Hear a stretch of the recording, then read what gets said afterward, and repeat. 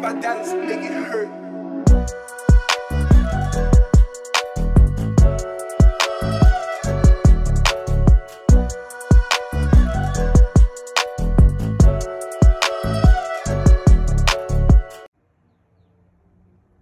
In today's video, we will be discussing the secrets of the Torah of the sages.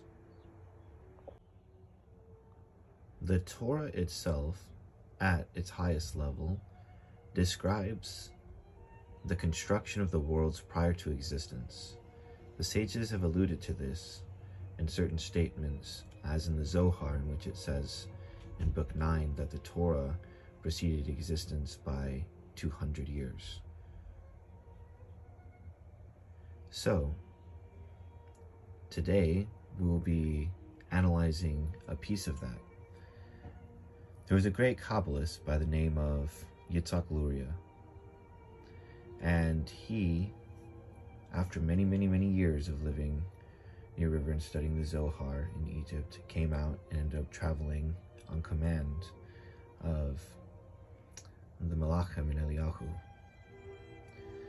to teach certain mysteries to a person named Chaim Vital. He gave to him very cryptic information at which first he could not understand.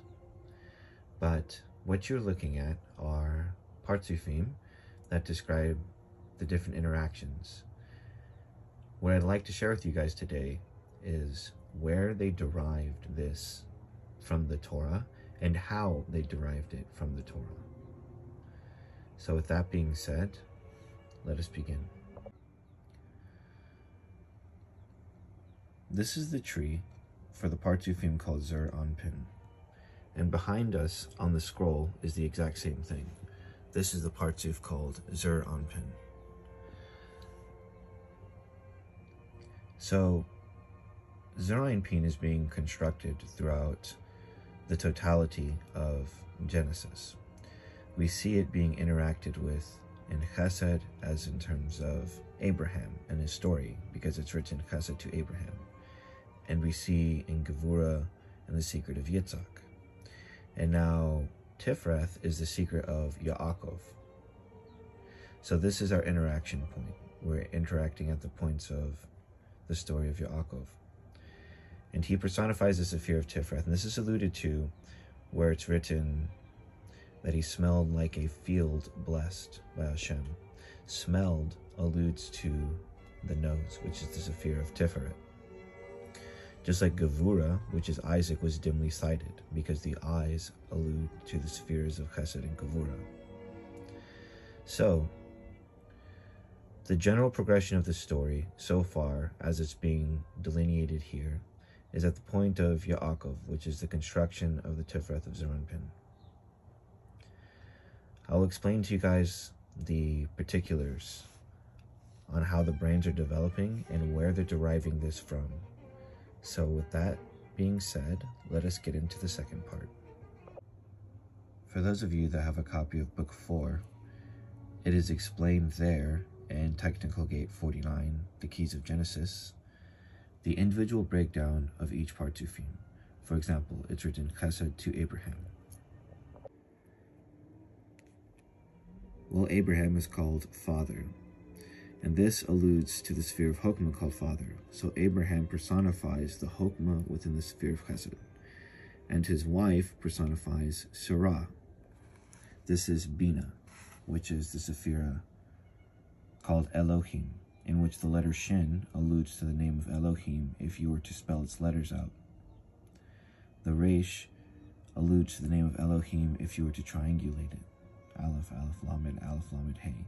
The value of all of these letters is 200.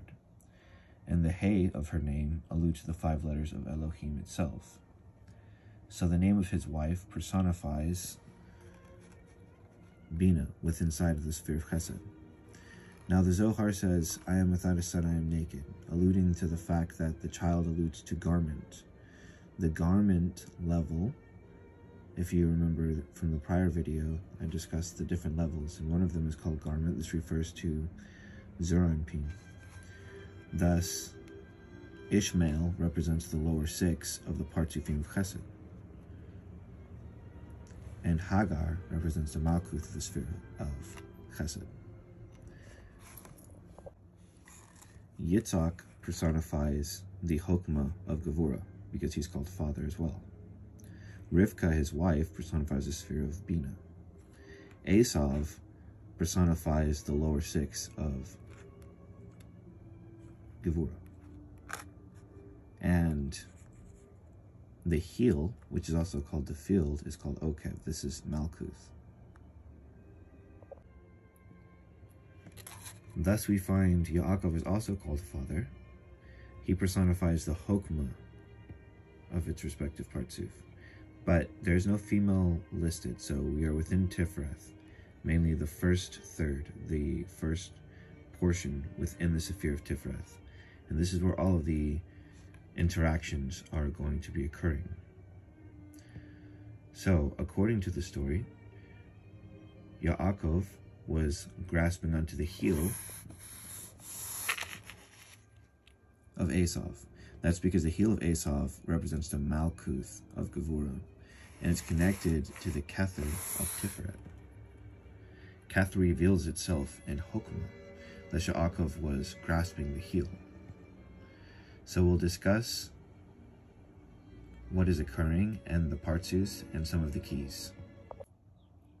We can see this exact interaction here, in which, according to the partsuf, the upper third of Tifreth is being interacted with, as it was just delineated there.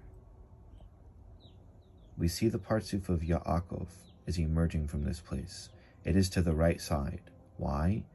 Because he personifies the right aspect, mainly the Chokmah, with inside of that sphera. Therefore, he is emanating out to the right side.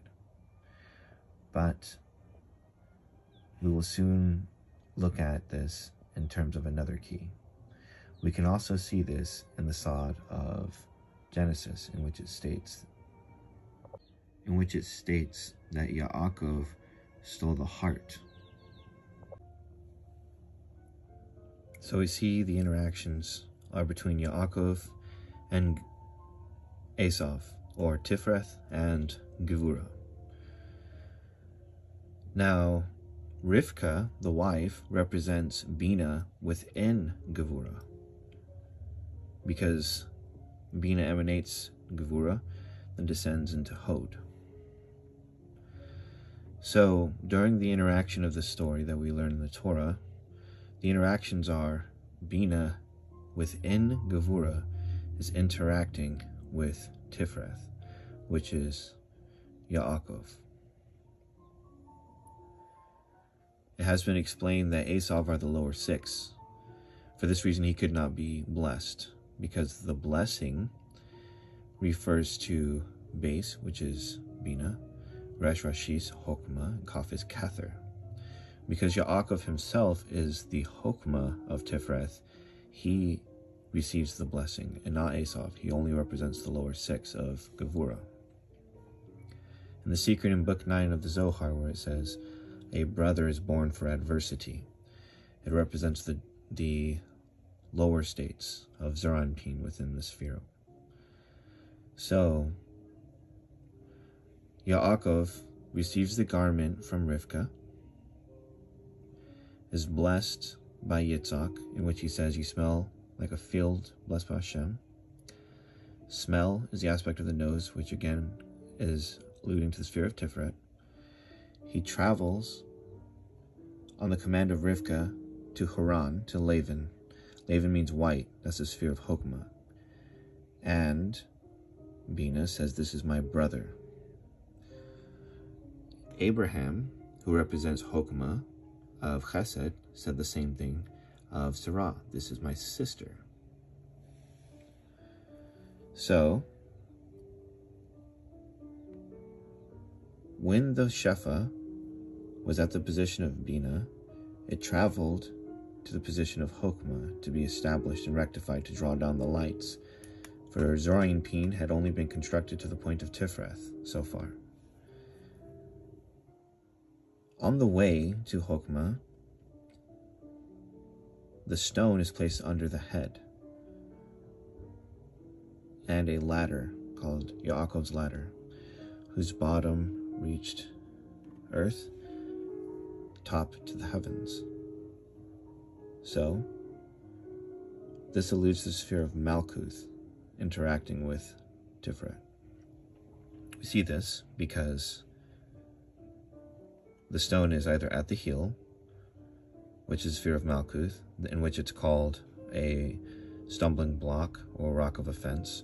It's at the level called heart, which refers to Zerainpin, in which it's called a heart of stone, or it's under the head, the secret of Yaakov's ladder. This is the thought of the verse, I will lift up your name, Malkuth, above the heavens, Zerainpin, to this where? The sphere of Da'as, O Elohim, in which this place was called House of Elohim. And from there, he travels to Lavan. Now, Lavan represents the sphere of Chokmah. It's written, wisdom built a house with 7 pillars, and so Yaakov will be here for 7 years. And he'll be there for another 7 years, because the Sephirot have fronts and backs, which are the orders of his sons and his daughters, in the instance of Dinah. So, let us return to the parts of interaction at hand. Lavan represents within the sphere of Chokmah. And we're discussing Zerainpin in his construction at the points of Tiferet. In the Partsufim that's being shown, we're seeing Ima and Abba. So, the Yisod of Ima is personified within the secret of Rivka, and the Yisod of Abba is contained within it. For this reason, Yaakov goes through Rivka to Lavan, because she's the outer vessel and Lavan is the inner vessel. So why are we dealing with the Netzach, Hod, and Yisod? And why are we dealing with the Chokmah, Bina, and Da'as? Because the Netzach, Hod, and Yisod of one world is the Chokmah, Bina, and Da'as of the next world. So within the construct of Zerainpin, his Chokmah, Bina, and Da'as are formed out of the Netzach, Hod, and Yisod of the Partsufim of Ima and Abba. And then because it's written, Ima and Abba personifying Chokmah, Bina, because it's written wisdom in understanding, the vessels are accordingly. And because it's written in the secret of his right hand embraces me, we see it's the inner light is Abba and the outer light is Ima. For this reason, Ima personifying these aspects. And how can we know for a fact? We know because in Gevura, she represents Bina. And as a result of this by default is the Hod of the next world. So Netzach, Hod, and Yisod of Ima and Abba, in this point of the story of the Torah, are interacting with the Chokmah, Bina, and Da'as of Zerainpin in terms of correction. We're dealing with the upper third of Tiferet because I explained that Yaakov is the Chokmah. And it emerges on the right side for the exact same reason. So the interactions that are as follows are in the secret of them being go to my brother, which is siblings. This alludes to us again, Netzach, Hod, and Yisod. It was just explained the interactions and how they relate to Bina, Chokmah, and Da'as, which are correspondingly in the development of the Mohin. For a child develops, it develops first when it's born at the level of the chest of the mother, and then later it speaks to the mother.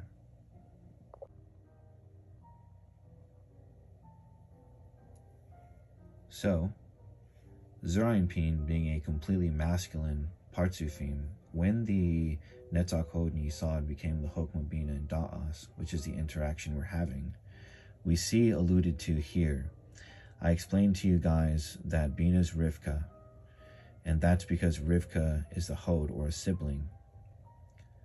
Lavan as well, and on the way there, he stops and places a stone under his head. The stone is the Sephir of Malkuth and the secret of, I will lift up your name above the heavens, O Elohim. This, what causes to emerge, is the Partsufim called Leah. He called this place House of Elohim, which means the lower 7, because later he would be interacting with it in Chokmah when it's built. But first, pillars are gathered, then it's constructed. This is alluded to when he calls it House of Elohim, for house is built with 7 pillars. Those 7 are the aspects of Leah that emerge. We know this because Leah is a permutation of Elo, from Elohim. When he travels to Chokmah, when he travels to Lavan, it is written, wisdom built a house with 7 pillars, so he serves there 7 years and 7 years. This is also the place where Israel is derived, and this is very important that the children of Israel are derived from the sphere of Chokmah. Because later on, when you calculate from the levels of Asiya, which is 1 to 10, and then the 10 to 100, then hundreds, then thousands and 10,000s, you'll find that they're 12,000s. So he personifies that Rachel emerges from this point of Tiferet. For this reason, Yaakov and Rachel were paired for each other. Why? Because she emerges from the left facing the left, and he emerges from the right facing the right. He's the secret of Yod, the secret of Chokmah, while he goes there to establish Okev, to bring his children back to his own aspect, to begin the construction of the lower portion. Rachel is of the left, but they face each other, if they face each other. So, this is the thought of this verse. And it says, and Rachel stole the teraphim that were her father's, and Yaakov stole the heart of Lavan. Because the lights that are interacting are the lights of Lavan and Rivka, which represent the Netzach Hod and Yisod of Ima, and the Netzach Hod and Yisod of Abba, in which the Netzach Hod and Yisod of Ima are Rivka's partsuf, the Netzach Hod and Yisod of Abba are Lavan's partsuf.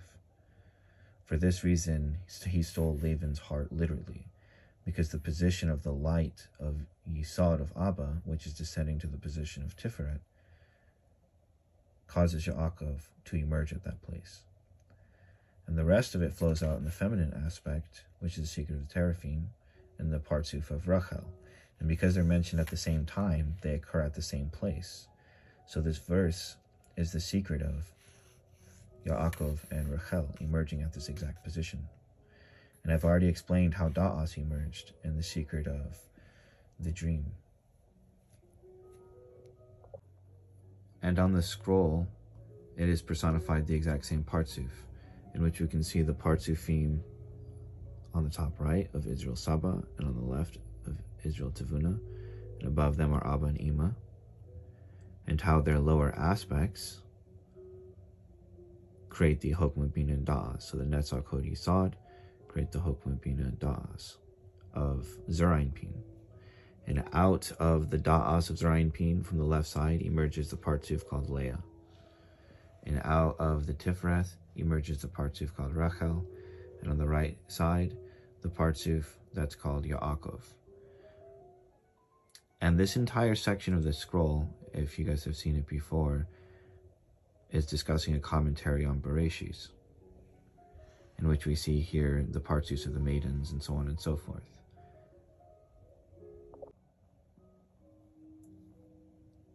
So of this, it is stated that the Torah existed before existence, and the sages have entered into the higher worlds through the Torah. It is written, Son of Man, measure the dimensions of the temple. Son of Man alludes to the Sephira of Tiferet, and alludes to Zerainpin, which is a level called written Torah. And the dimensions of the temple are the mother's Torah. And the only way to reveal this is to unite the oral Torah with the written Torah. Then the dimensions of the upper worlds are constructed, and then they will enter into it. And this is the sod of a very secret portion in Book 9. I'll share it with you. It's written in Book 9, Rabbi Shimon said, during that time, blessed are those who will remain in the world. Who are they? Come and behold. There will not remain any in the world except those who are circumcised. And I explained to you guys that circumcision is the 8th day, as is written, 7 days under the mother. Mother is the 8th sphere called Bina. On the 8th day, a fire offering to Hashem. It's written, your Torah is a fire. It's written, a fire goes out of the throne. All this alludes to the sphere of Bina, the mother's Torah, the construct Torah. Son of man, measure the dimensions of the temple. Who accepted the holy covenant, and I reveal to you where it's written, write down these words, and by the mouth of these words I will make a covenant with you. This is the oral Torah.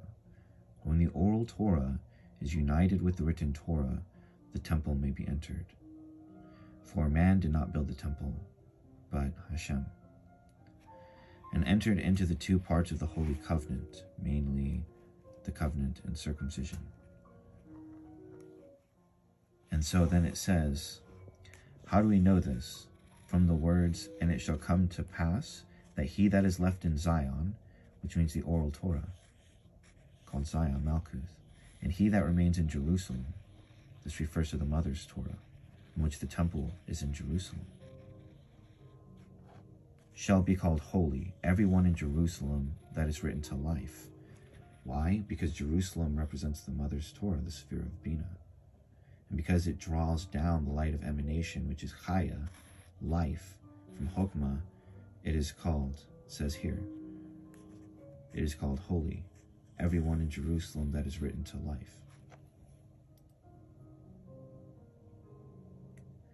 It is understood from he that is left in Zion, the oral Torah, and he that remains in Jerusalem, the mother's Torah, that everyone who is circumcised attains these two levels, because if you're at the 8th day, if you're in the mother's Torah, then you're a master of the oral Torah already. You've already been in Zion. After the story of Yaakov, we then have Yosef, which is in the sphere of Yisod.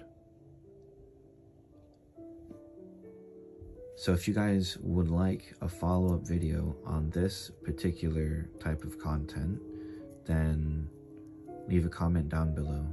But what's been revealed today is seldom, if ever, talked about, and only alluded to about in very obscure ways and very obscure places. For those of you that have a copy of Book 4 already, I provided the gate earlier in the video. And if you guys would like to obtain a copy of the 4th book and read for yourself, you may do so, and the link down below in the description box. With that being said, ponder carefully the words of the Torah. Shalom, Selah.